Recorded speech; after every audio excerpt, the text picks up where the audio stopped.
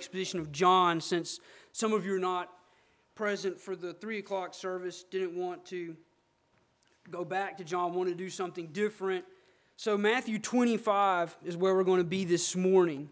And it's interesting that Brother Mitchell closed his exposition of Habakkuk's prophecy being prepared for the great and coming day of the Lord.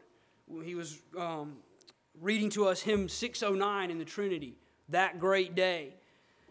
O Lord, prepare my soul for that great day, because preparation is going to be the theme of our message this morning. So it's a wonderful dovetail between the Sunday school lesson and the dovetail joint, that is, for the woodworkers, into the morning message now. So, by way of introduction, this parable of the 10 virgins that we read previously is couched between two other parables. And we read here that the kingdom of heaven will be like, in verse 1, 10 virgins who took their lamps and went to meet the bridegroom. Let us pray. Our Father and our God, as we look into this, your holy word, we pray that you would give to us illumination into it, that you would write it upon our hearts, that with the light of your word we would walk in this dark world upright before you. Pray that you would help us, Lord, to prepare us.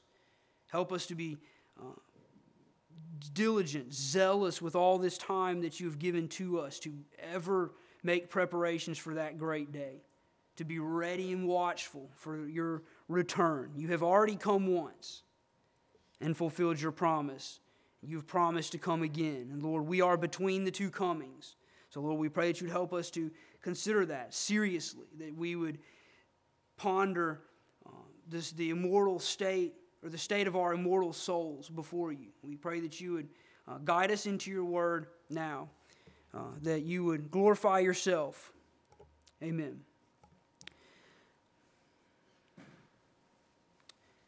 This parable is preceded by Jesus' warning that no man knows the hour or even the day of his second coming. Despite many professing Christians, theologians trying to predict that day, no one knows. No one has guessed. Their guesses in the future still. Isaac Newton said 2060. He isn't right either. Spoiler alert. And this truth is immediately illustrated by the parable of a master who sets a steward over his house. A wise steward, as we read, will be attending to the needs of the house, whereas a foolish steward will be using his master's absence as an opportunity to revel with drunkards, to deal violently with his fellow servants. And immediately following this parable of the 10 virgins, we have the parable of the talents, in which a man going away leaves some of his goods in the hands of 3 stewards, and they know what they're to do. They're to be industrious, so that the man might have a profit from his goods upon his return, and that the stewards might share in the gain of their master. And the man did not return until a long time had passed. We read there in Matthew 25, verse 19. And this language mirrors the term delayed, which was used in each of the 2 preceding parables. We will note verse 48 of chapter 24, where the wicked servant says to himself, "My master's delayed." And then in verse 5 of Matthew 25, as the bridegroom was delayed. So there's a similarity of language here. And all 3 of these successive parables converge upon a singular point. It's pretty obvious, even in just a reading of the text, that we are to be prepared for the second coming, often called the parousia of Jesus. The parousia being his arrival, his coming presence. We're to be ready for it. And it seems to us as though he delays. All of you sitting before me, with the exception of my infant son back there, have lived years upon this earth. And Jesus has not returned yet. We haven't seen him yet. This is not the eternal state. We're not hyper-preterists, because it's unbiblical. And we're not in the presence of our Savior in glory yet. And so we assume to ourselves, so far, all of the days of my life, he hasn't come back, and there's a pretty good chance he won't come back tomorrow. And that is exactly the point of Jesus' statement. No man knows the day or the hour. No man knows. Countless multitudes, including Christians, live their lives from day to day as if Jesus will not return that day. And one day, the majority will be wrong. And it will not matter how many days they were right previously. And so I believe this is why many people, professing Christians and pagans alike, it's interesting, are interested in trying to predict the end of this world. Or in Christian terms, the second coming of the Lord Jesus Christ. It's interesting how many times that Christians get involved in or closely associated with movements, groups that try to pin down when is the exact time of the return of Jesus Christ.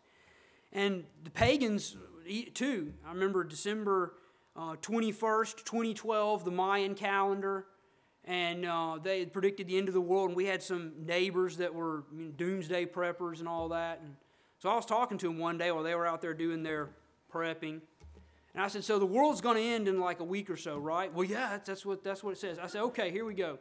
I said, why don't you, since the world's ending, just go ahead and will me all your material possessions. You got a pretty nice car out there. Just go ahead and will me all of it.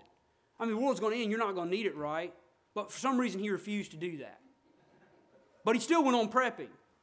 So some people are comfortable with their own hypocrisy. But anyway, the pagans want to live the life they want to live without having to be constantly prepared for a sudden interruption by the one whom they know will judge them for the life they lived. And so there's an interest on their part. They want to know when he's coming back. Christians too, that professing Christians want to know too, because they really want to live in sin and then have some kind of advance notice. Okay, some sign, some kind of something in the world going on, world events, so that I can clean my act up real quick and be ready to meet the Lord. That's altogether foolishness. Altogether foolishness. They want those warning signs so they can quickly believe the gospel, ask for his forgiveness, and barely made it in. Barely made it into glory. This is not how Jesus calls us to live. He obliterates all attempts to predict his return. No man knows the day or the hour, and calls us to seek him while he may be found. Today is the day of salvation. Repent and believe the gospel. Live a holy life that brings glory to him. Lay up treasures in heaven. As many days as he gives you to lay them up, lay them up. Be ready for that eternal state. Those who want to spend their whole lives sinning and then make some hasty sort of repentance right before the end, they're not God's children. How do we know? They don't bear fruit. They don't love him. They don't live like him. They don't worship him. They love their sin. They just don't want to go to hell for it.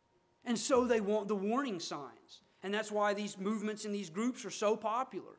But just faithfully preaching through the Bible, faithfully daily trusting the Lord for his grace, for his blood to cleanse me, just to live another day working in his world, in my little quiet corner of the earth, that's not appealing to people. Not appealing. It is to the Lord's people. We're grateful that he gives us anything to do. But those who make such plans for their life, a plan to repent quickly at the end, evidence that they are not the children of the Lord. They don't love him. They don't live for him. That no one goes to heaven because they're afraid of hell. The only people who go to heaven are those who love Jesus, and they love him because he first loved them. That's why. And this is, of course, perfectly consistent with Jesus saving some in the 11th hour. The thief on the cross sinned his whole life, and then the Lord regenerated him right there, literally in his final hour. And the Lord saved him. So the Lord does save some at different times. But we are not, but just the thief on the cross is the exception. That's not the model by which we live our lives. We don't wait till we're on death row to finally get things right with the Lord. We get things right with the Lord now and keep short accounts with Him. Don't deceive yourself by thinking you can live your whole life for yourself and in your final hour you will finally turn to Jesus. You do not know how suddenly either death will come upon you or the victorious Christ will return. None of us knows that.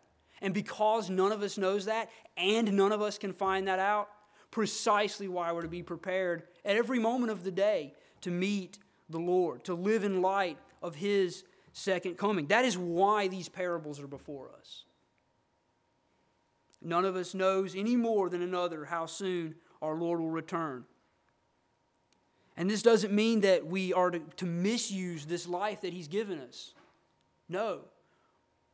Time is an earthly tool that we must use to prepare us for a timeless heaven. That's how we're to employ it, to look at time. So such preparation is the theme, the subject of our text before us. So by way of an outline, Pastor Little wants me to have outlines in my sermons, and he's not even here to get the outline this time. But I've got one if he listens to this. I've got an outline this time.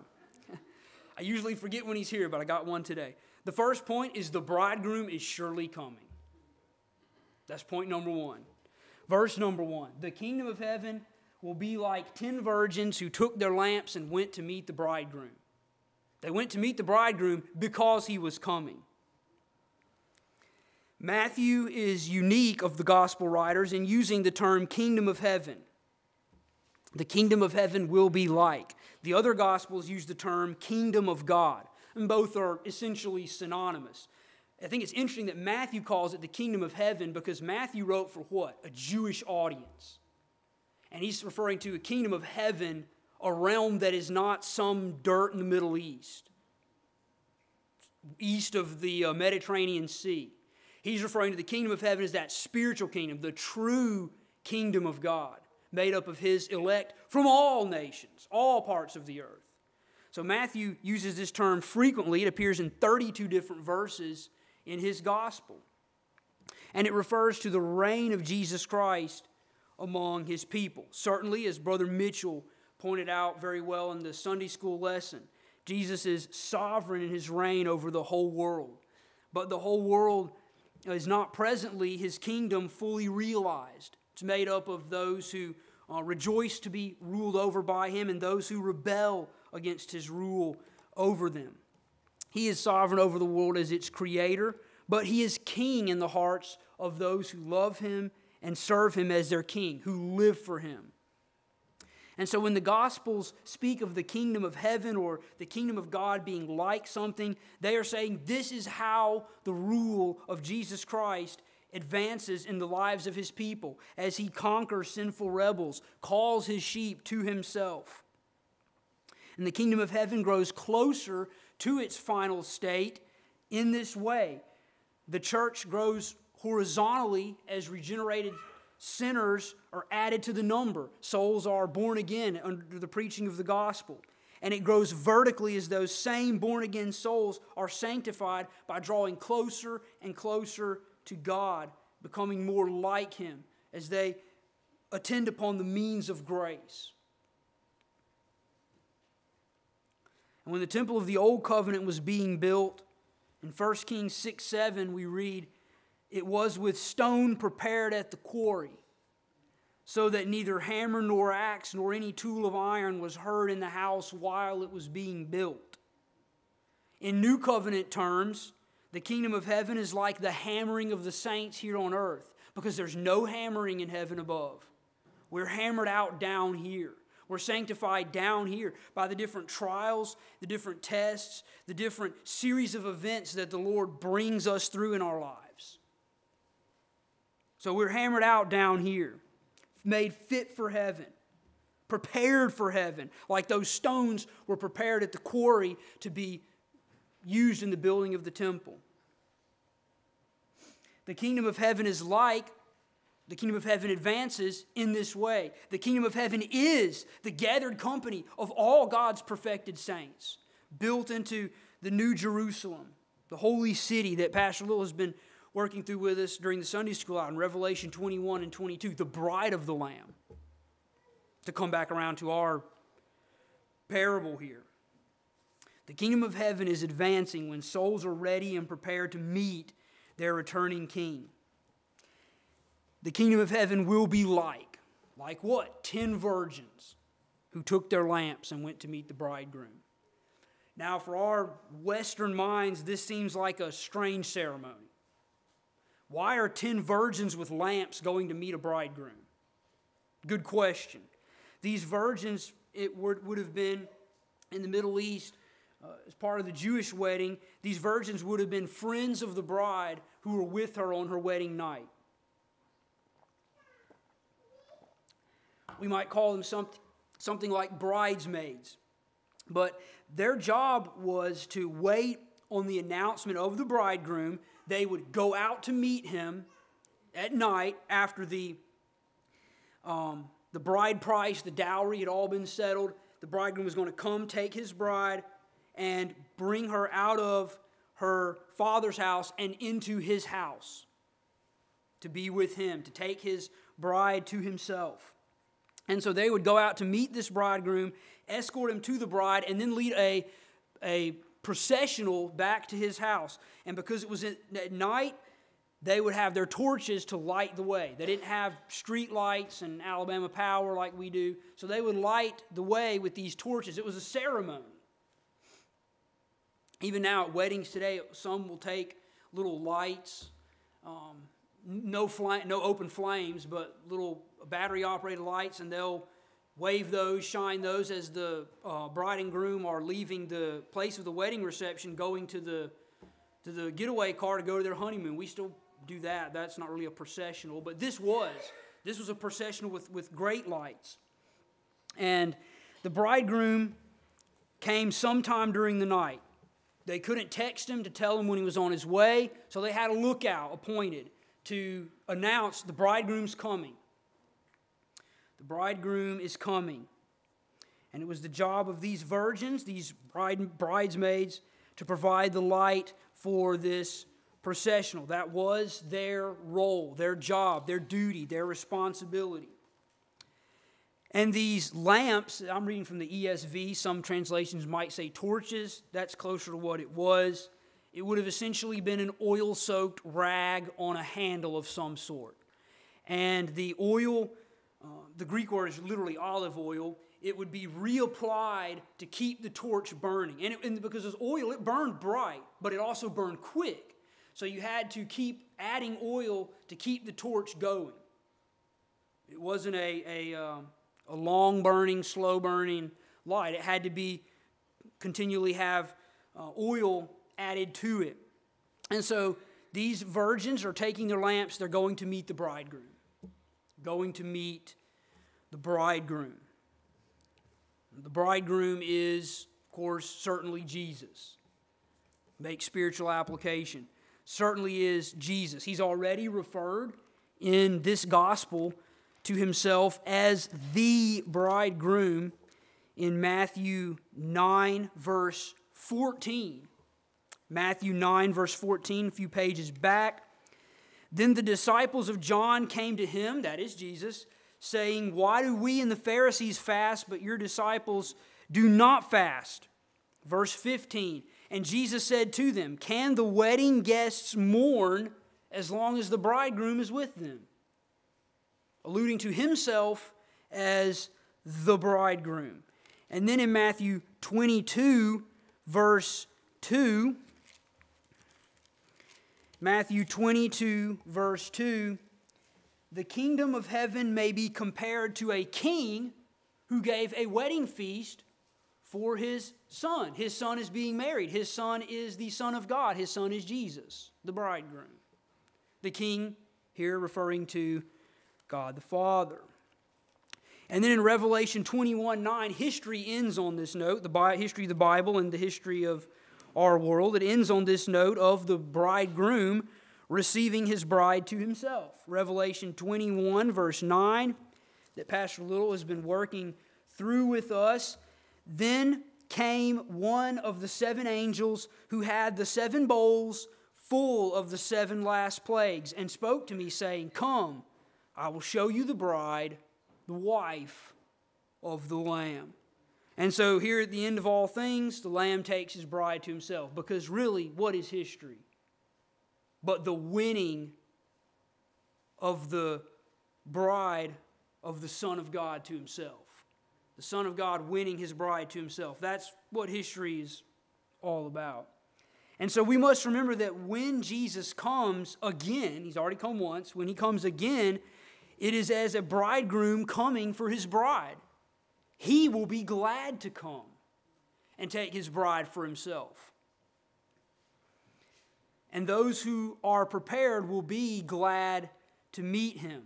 A bridegroom coming for his bride is not someone who drags their feet and walking slowly, not, coming with reluctance. No. The bridegroom is eager to take the bride to himself. Eager to take the bride to himself. Some of you may have only been engaged a few months, some years maybe, but we're not happy to take your bride to yourself. Jesus will be too. And so he's coming back gladly because he loves his bride. And how eagerly he awaits to come for her. Are you eager to have him return? The bridegroom's coming.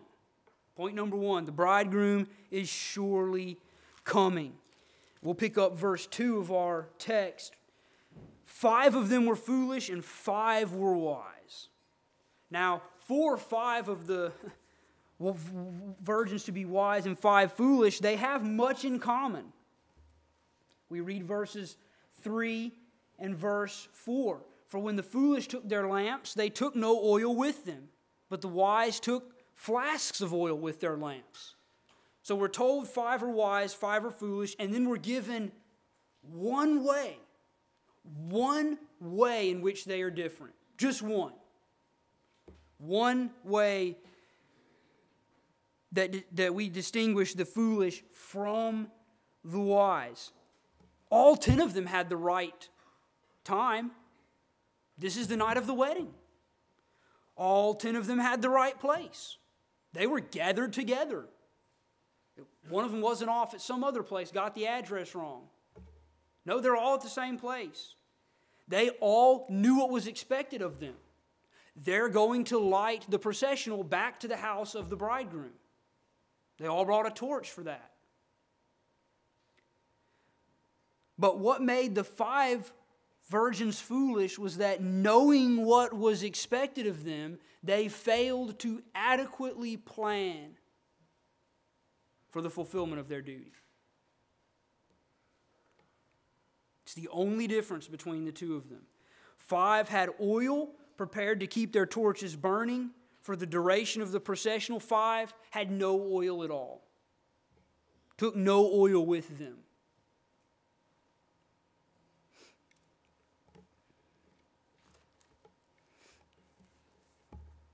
They were unprepared.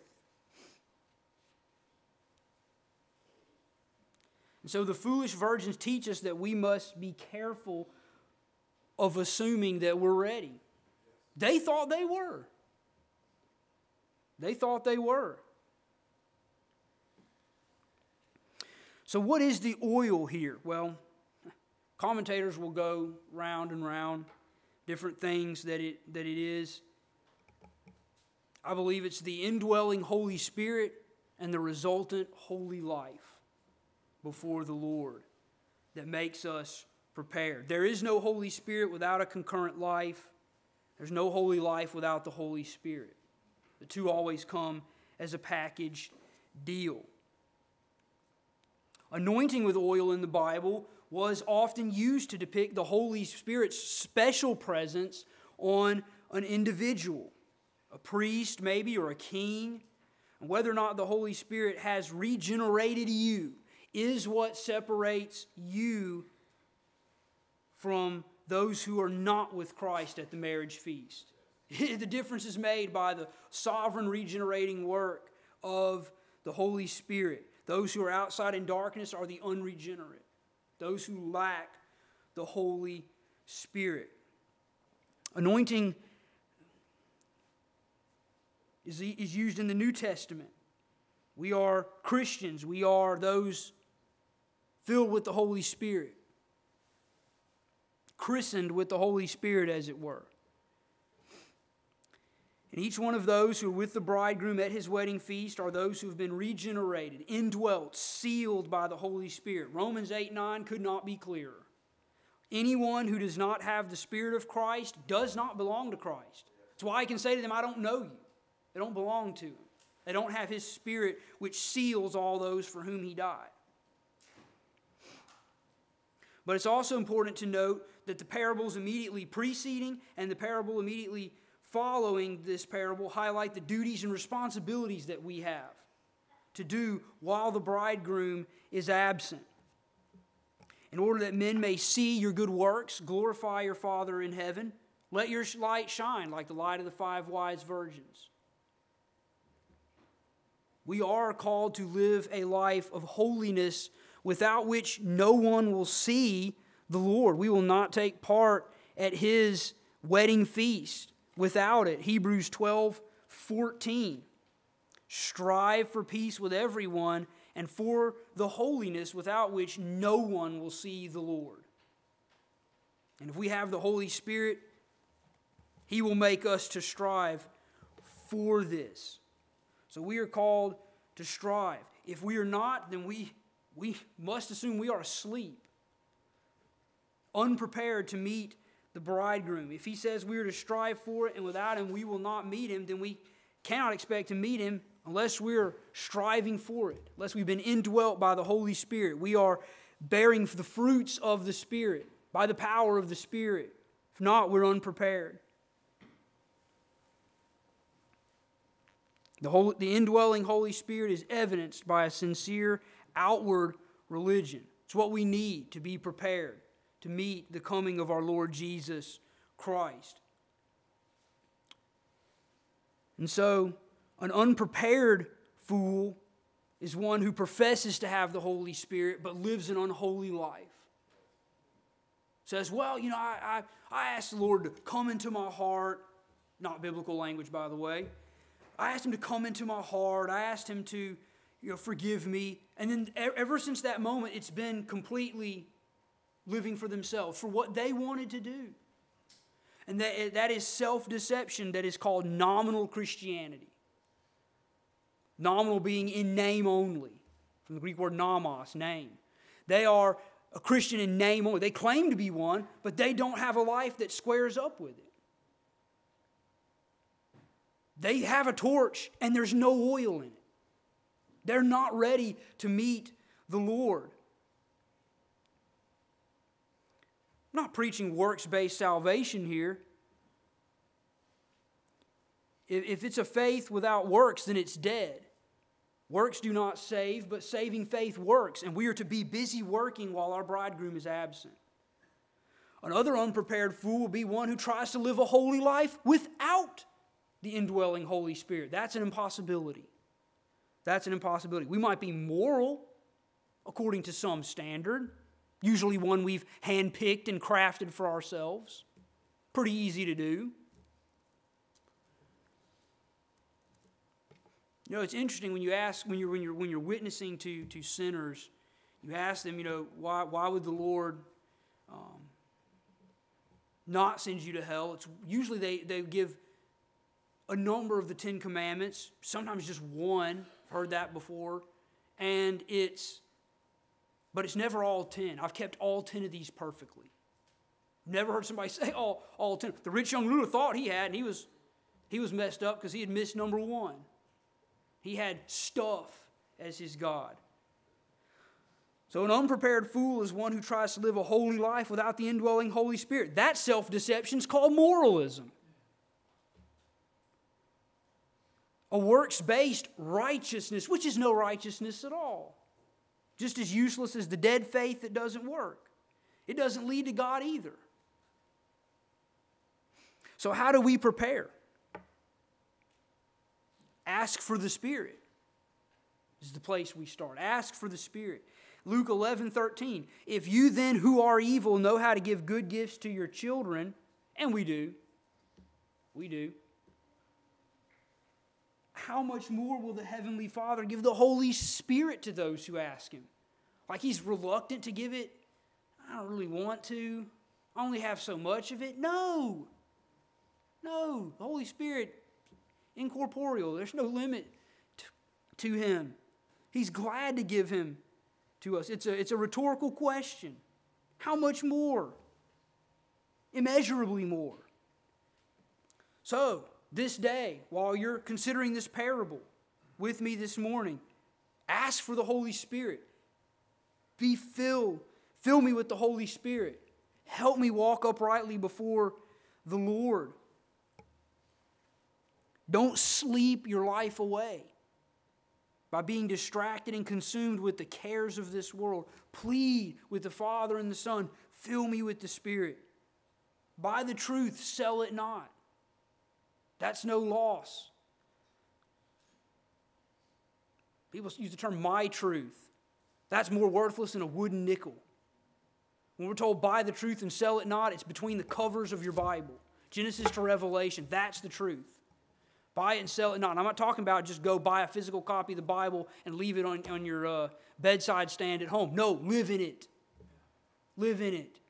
Buy the truth and sell it not. Store it up in your heart so that every function of who you are in your mind and with your hands is done out of fear of the Lord, expecting His coming when He will take account with you, how you have lived before Him.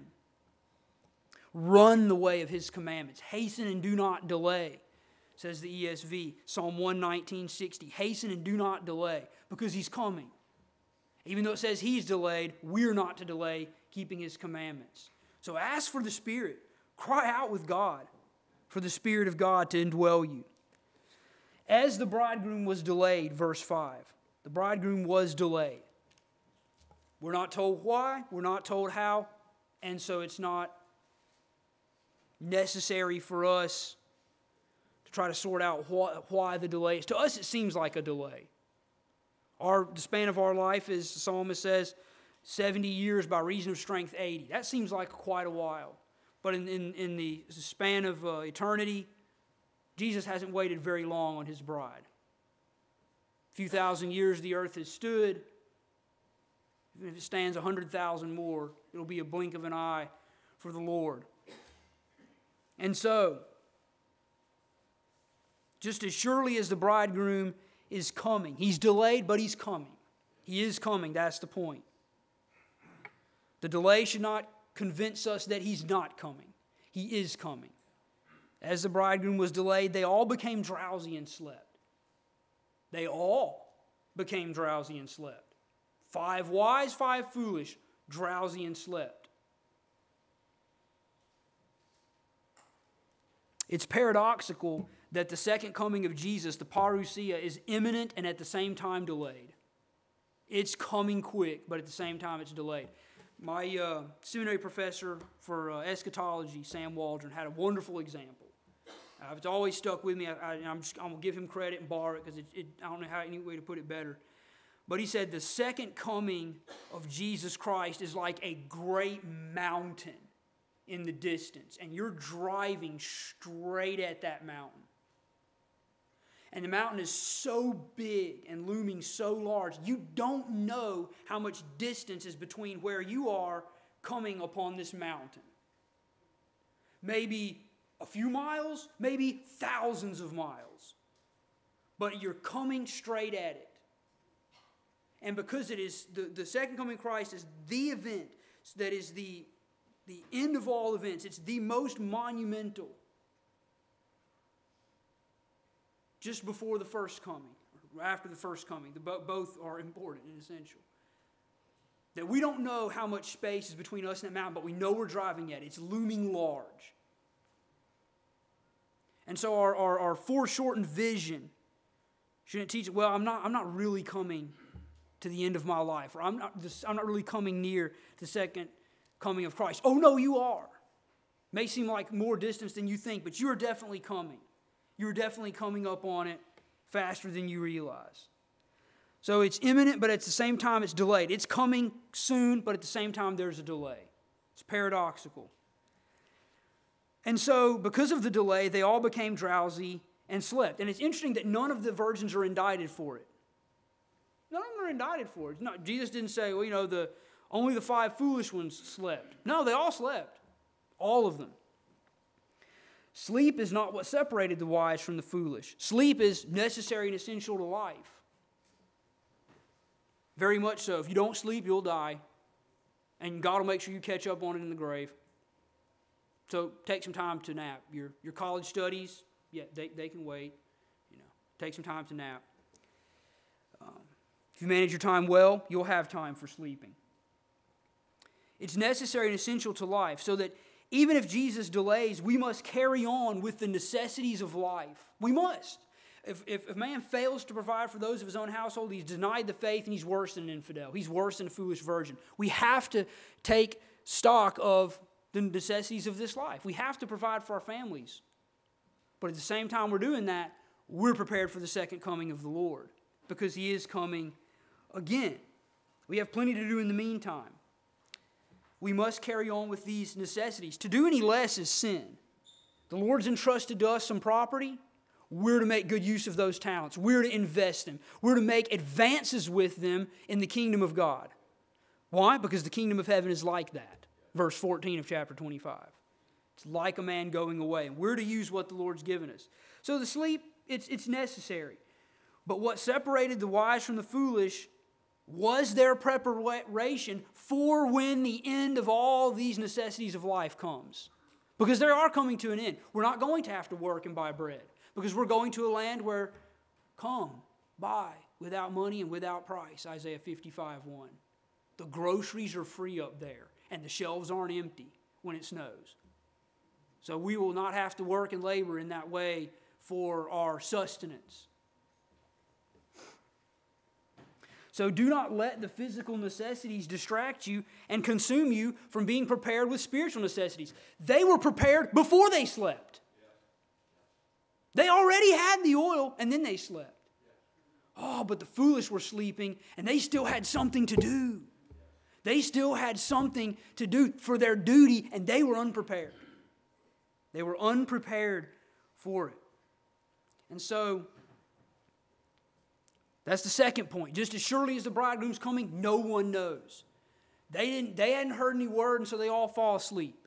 They're tired, it's late, they're waiting up. They all fall asleep. They didn't know when He was coming. For 5 of them, it didn't matter because they were ready.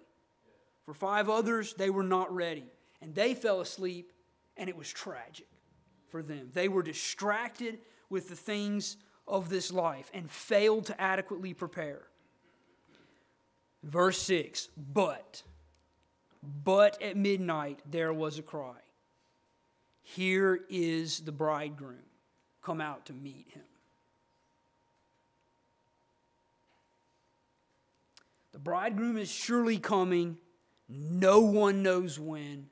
And the third point is you must be prepared. Because the announcement is going to be made. Here is the bridegroom. Just like we rehearsed. He's here. He's coming. Are you ready? Here's the bridegroom. All 10 of these virgins knew what their role was. What do we read in verse 7? They rose and trimmed their lamps. Oh, we know what that means. The bridegroom's coming. Get the lamps ready. They knew exactly what they're due to us. They knew what was expected of them.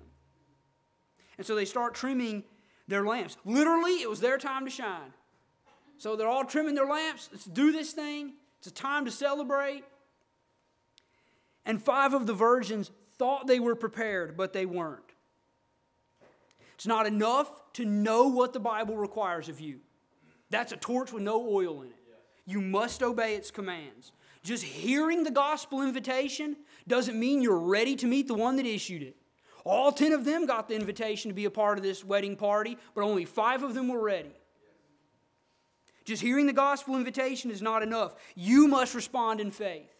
The command has gone forth to repent and believe the gospel. It's a command from your Creator. It's not something He hopes you would do. It's not something He's standing by waiting on your free will to exercise and do. It's not something that He really thinks you should do because of all the trinkets He's got in heaven for you. No, it is a command from your Creator to repent and believe the gospel, Acts 17:30. Commands all men everywhere to repent. It's a command. Not good advice, not a suggestion, not something you should try. You are commanded by your Creator to do it. And if you don't, to borrow the language of Scripture, that is foolish. You are foolish. You are commanded to repent and believe the gospel. All 10 of them start trimming their lamps. Some of them have no oil. No oil. And only now do they realize their foolishness. Before this point, they thought they were just as well off as anybody else in the wedding party. But now they realize something's missing. Something's missing. And so, sinner, I urge you, you do not know when the last time you will hear the gospel will be. You do not know when that is. So each time you hear it, flee to the cross. Get right with the Savior. You do not know if you will hear it again. And hell is teeming. Like an anthill, a fresh anthill that's just been kicked. Hell is teeming with souls who want to hear the gospel just one more time. And it is not extended to them. The door is shut. And they failed to make preparation in this life for the eternal state. And only now do they realize it. And so if you've heard the gospel, praise God. If a family member, friend, pastor, someone has shared the gospel with you, praise God. Run to Him. Run to the cross.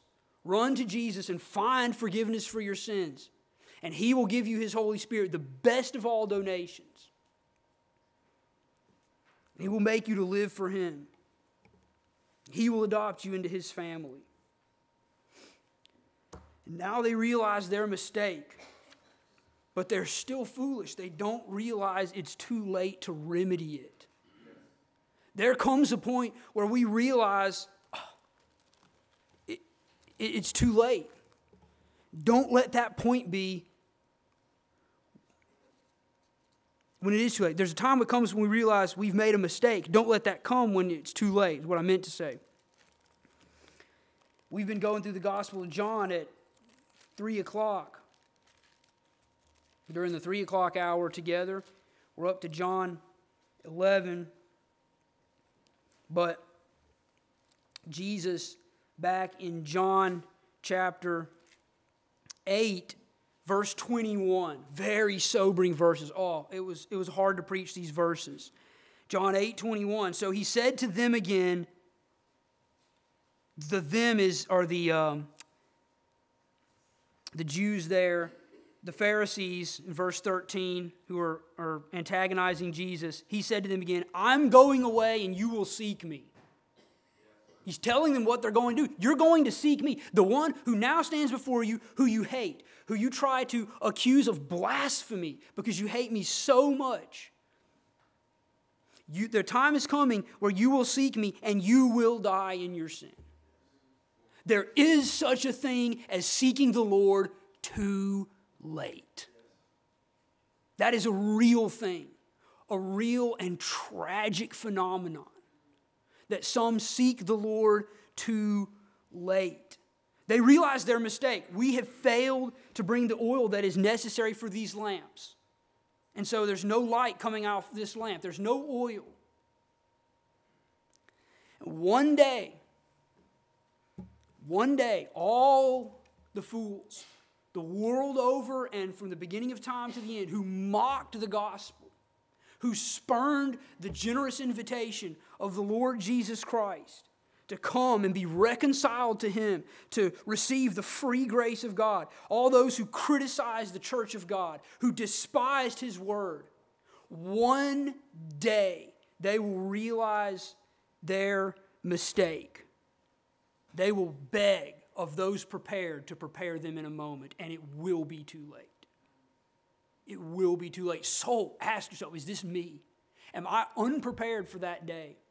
Have I failed to prepare for that day that is coming? And it's not like we know when it's coming. All the more necessity to prepare, all the more reason to prepare now. Because I don't know the day. It's not on your calendar or mine. So prepare now.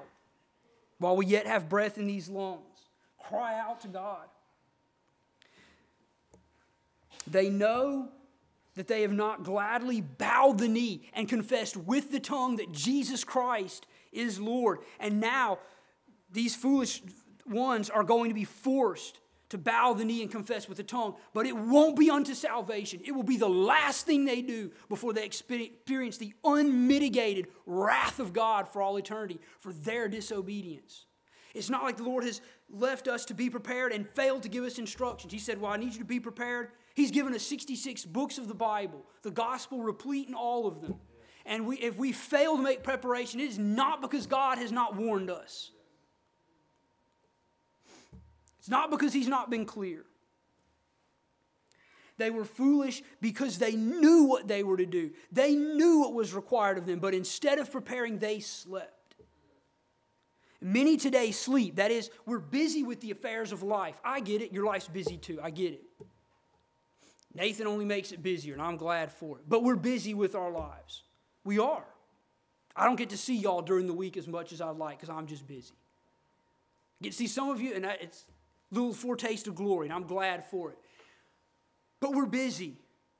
Souls are busy with the affairs of life. Even the heathen, they know their Creator's coming back to judge them. That's why their guilty conscience nags them all the time. They know they've got guilt. They know they've got to do something with it. But run to the cross? No. I'll get some religion. That's a torch with no oil. I'll clean my life up. I'll try to live right and maybe the Lord will be impressed with me. That's a torch with no oil. That's not going to help you. That's not preparing. You need Jesus. You need the Holy Spirit. That's not preparing.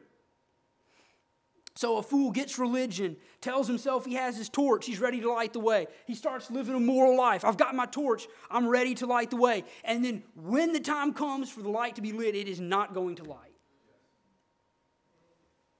You are unprepared. Unprepared. It will be too late. You have no oil. That's why I'm warning you now. Go, cry out for God to give you the Spirit of God, to cleanse you by the blood of His Son. That's why we must heed this warning. It's why this parable is given to us, so that as we read it, we may prepare now for the coming day. One thing that makes a fool foolish, what makes a fool foolish is relying on the spiritual preparation of others to count for your own soul. For a long time, I was under this delusion. And only by the grace of God did I come out from it. I thought, my parents, they're Christians. They're some of the holiest people I know. We go to this church, Dominion Baptist Church.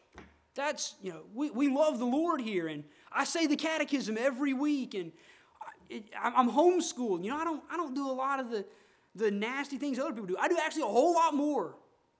Did a whole lot more than many others that I know. And it's not trusting in any of those things. Those are all torches with no oil. Relying on the spiritual preparation of others. Your children, if your parents are Christians, praise God for that. You should praise God for that.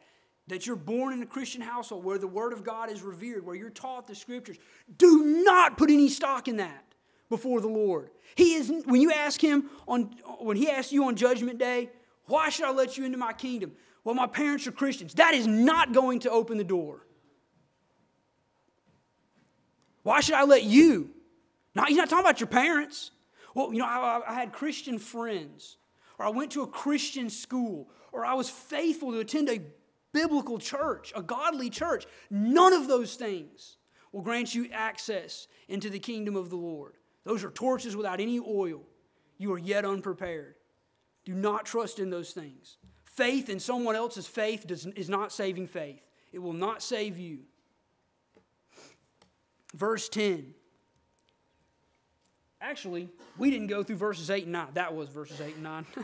The foolish said to the wise, give us some of your oil. Our lamps are going out. They see that the wise have prepared, but it won't work for them.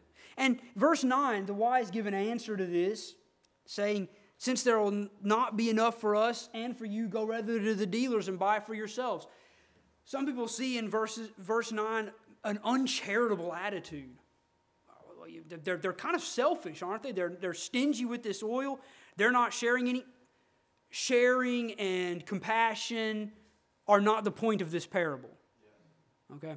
We're talking about something that cannot be transferred. You cannot transfer your regeneration to anybody else, much as you would like to. I would love to take a little slice off mine and give it to my son. Can't do it. He's got to stand before the Lord, give an account for his own soul. I'm going to do all I can. God help me with all the strength He gives me to prepare him to do that. But it's going to be him and his soul before the Lord. You cannot transfer any of it. They cannot give any of this oil to them. If they give some of their oil to the foolish and there's not enough, there's not going to be any lights on the processional. They have to do their duty before the Lord, before the bridegroom. And so they keep the oil that they have. No reason to see them as stingy. And they leave them with suggestion. Go rather and buy. They're not writing them off as a lost cause. Well, look like you guys are just going to be stuck here then. Go buy. Go buy. But mine is mine. And that's okay. Your testimony is your testimony. And I thank God for it, for the work the Lord has done in my brothers and sisters. It cannot be transferred, though. It's non-transferable. Praise God, non-refundable either. But you can't give it to anybody else. They couldn't give their oil to anybody else. And so while they were going to buy, they took the advice of the wise virgins. They were going to buy. The bridegroom came. The announcement was right on point. Here he is. Those who spent their whole life despising the precious gospel of Jesus Christ will at the end forsake everything to go get it. They will realize none of these trinkets on this earth that they've accrued are going to count for anything. Doesn't matter how big your boat is. Doesn't matter how big your bank account is. How big your closet is. How thick your wallet is. How many toys you got piled up. Doesn't matter. Doesn't matter the alphabet soup after your name. Doesn't matter what buildings you've built. Doesn't matter. None of that stuff will matter in that day. What have you done with the gospel? What have you done with the gospel? Are you prepared to meet the judge? Prepared to meet the bridegroom? They brought a torch they knew needed oil. They failed to bring oil. If you know you need the Holy Spirit but refuse to prepare by asking God for Him, how can you expect to fare any better than these foolish virgins? You're deceiving yourself. So cry out to God. J.C. Ryle, heavy words. The mistakes that are not found out until that day are irretrievable. Can't get time back once it's been lost. Can't get any of it back. There's an in and an out when it comes to the kingdom of God. They went to buy, but the bridegroom came. And we're not told that they found anything. So they run back. And those who were ready went in with the bridegroom. Those who were ready, expecting His coming, prepared for His coming, they went into the marriage feast and the door was shut. And now there's a separation made. The consequences of what before was an unknown distinction. All 10 looked ready. All 10 were at the right place at the right time. But some of them were missing something. And now it's apparent what the difference is. And the door is shut. There's an in and an out when it comes to the kingdom of God. There is an in and an out. We're not all God's children. We're all God's creatures, yes. We're not all His children. If we were all His children, why preach the gospel at all? We're all His children. That's an old liberal nonsensical view. We are not all His children. All His creation, yes, but not all His children.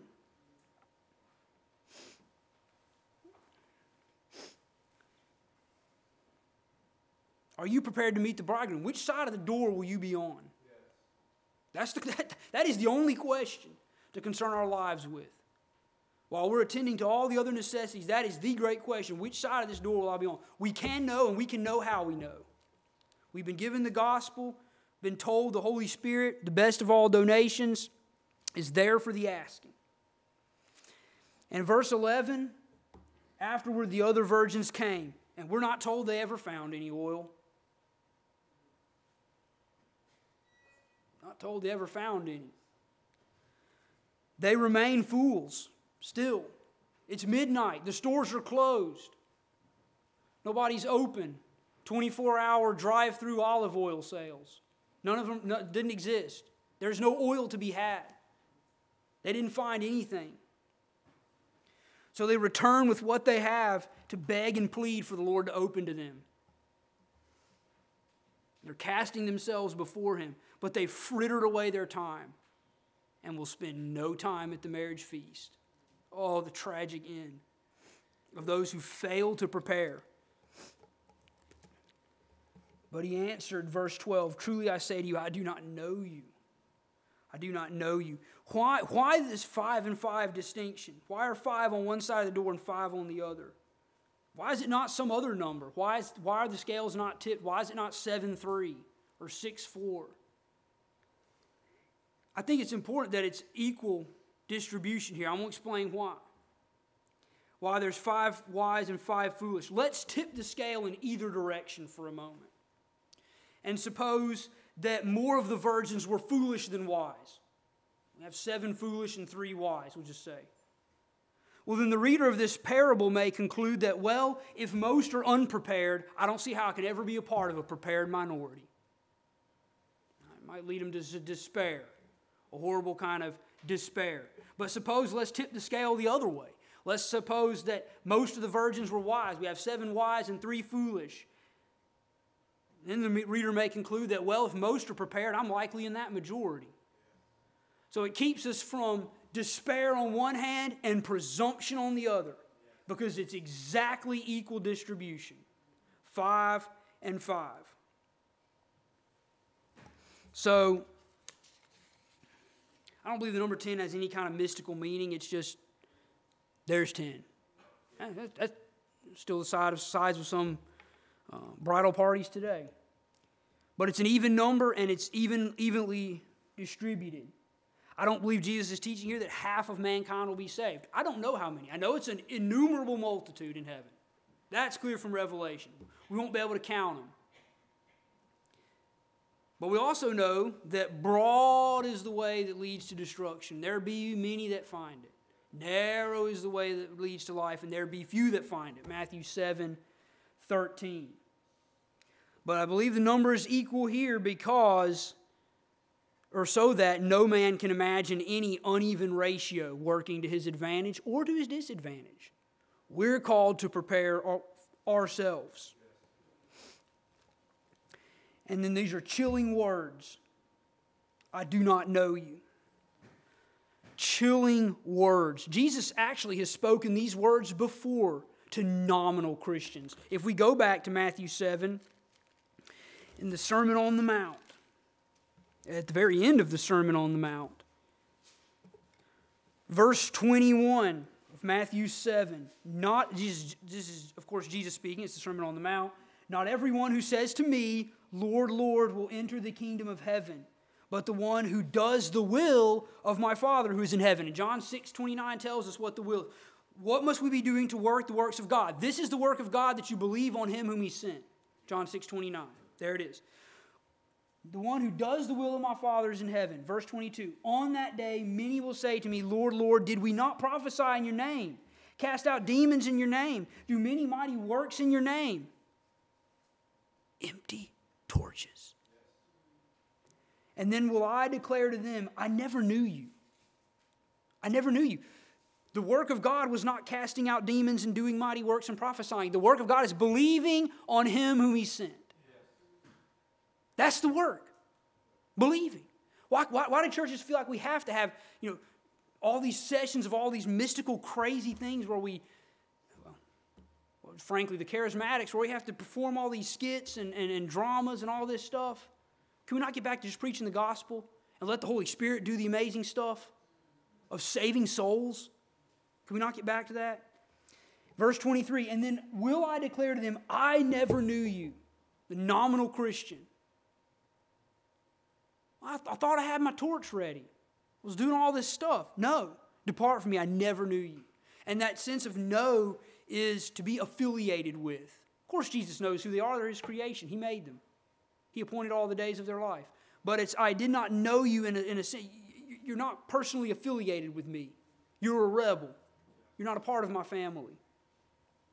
Depart from me, you workers of lawlessness. There's what all prophesying and casting out demons and doing mighty works, there's what it is apart from the indwelling Holy Spirit. It's lawlessness. Because God is not given the glory for any of it. It's lawlessness. Lawlessness. Chilling words. Jesus only knows those who are expecting His return. Lots of people want to be ready for when Jesus comes back. That's why eschatological views that kind of give you some roadmaps and warning signs are so popular. Like we talked about at the beginning. That's why. People foolishly think they can get their lives in order before Jesus comes back. Nope. If that's your plan, you are planning to fail. That's the only outcome of that kind of plan. Well, I'll deal with the Lord someday. I'll confess to Him one day. No, you're planning to fail. It will be too late. The foolish virgins knew they were expected to meet the bridegroom and light the way. They failed to prepare for that, and they're scrambling while the door is shutting. If you're putting off asking the Lord to save you, wash you in the blood of His Son, you are going to be caught on the outside of the door when it's too late. Life is not a football game. The clock doesn't stop with 1 second left for you to run a final play. You're not going to get that.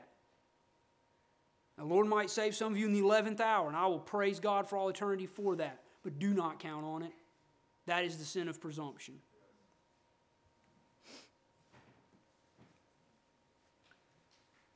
If your plan is to wait to the last second to prepare to meet God, that is a plan doomed to failure. You will be standing outside in the dark with the 5 foolish virgins. And all along, we've been talking about the foolishness of failing to prepare. And I believe that is the definition of foolishness. I didn't look it up, but I'm going to give you mine. The definition of foolish is knowing what is required of you and doing anything else but that. That's the definition of a fool. Knows what's required of him and does anything else besides. And so Jesus concludes this parable.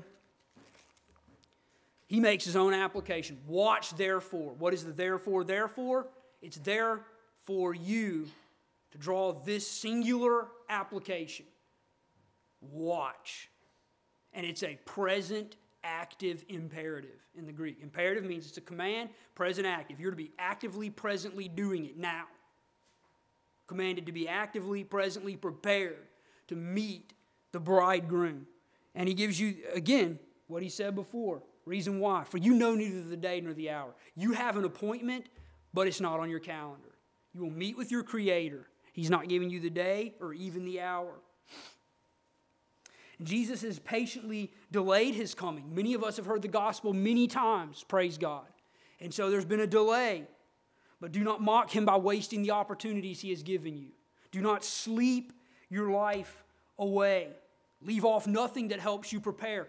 Seize the means of grace. Pray to be filled with the Spirit. Repent daily of your sins. Worship publicly and privately.